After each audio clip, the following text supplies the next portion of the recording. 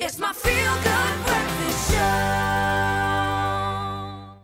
Now, speaking of knowledge, it took a kid 5.25 seconds to figure out how to do a Rubik's Cube. That we reported on that yesterday, and that kind of inspired us to bring to the fore mobile games that could help you work your brain a little bit. So we got G-Funk Delicious, Yes, that wasn't such a great shake. No, because I'm supposed to just hold my hand, and you're supposed to make the cataclysmic slap. I was supposed to make it. Anyway, okay, cool. Well, So I'm very excited about this because I've been looking for new games. I'm playing too much Clash of Clans on my phone.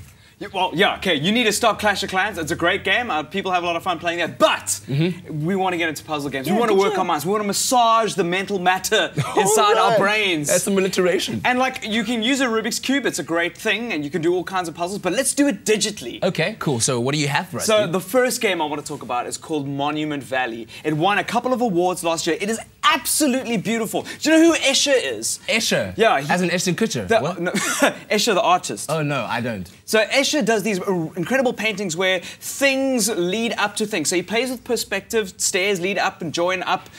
So if you move the environment, it looks like you're going around in circles. It's basically like a trick for your eyes. Wow, okay. So Monument Valley does a very similar thing. What it does is it takes the level and you spin the level so that you can work around. So like, it's actually a visual illusion. Okay. And solving certain kinds of puzzles. It's difficult to explain. Okay. It's something you need to do when you actually physically play it to actually blow your mind. Because once you solve a puzzle with this method, yeah, you just go like, I'm so smart, man.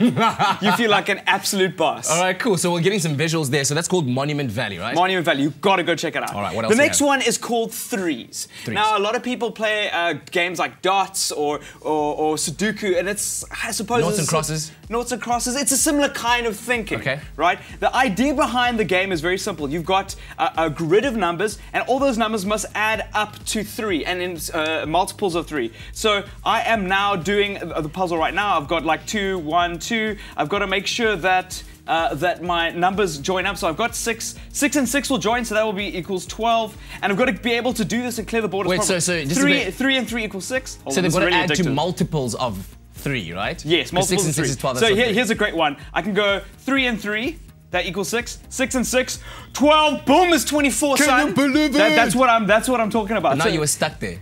Yeah, I'll work this one out a little bit later. But it's a lot of fun to play, and it really works your math skills a little bit. Yeah. In a very deceptive way, because it doesn't feel like you're doing math. Exactly, I struggle with math, and I sit playing this for hours and just like improving my mathematics. And just like your brain synapse is just connecting very quickly when it comes to that kind of thinking, logical thinking. Yeah, all right. Totally. And then so a little bit less mathy and a little bit more brightly colored and with sweets. Mathy. Mathy is that cool. even a word? It's called Candy Crush Saga. I know a lot of people are playing Candy Crush right now. The amount of invites I've gotten on Facebook to play Candy Crush, I can't. It's very cool. As you can see behind me right here, it's about joining up different kinds of sweets. So they replace numbers with sweets essentially, and you've got to recognize those sweets and join them up and try get as many as you can. There are like in-app purchases. This is free to download. You might want to get really involved in it, but it's really simple and really quick to use and get into. So I recommend starting out with Candy Crush, moving on to something like Threes, and then when you're really cool, get into some Monument Valley. All right, cool. Well, I'm more encouraging of the fact that our kids out there should be eating more vegetables. So don't Candy Crush, you must veggie smash. They must just make a game called that. Dog, thank you very much. Always good to have you. Yes, please. All right, so I wonder, Ewan, what game will you be trying out of these 3?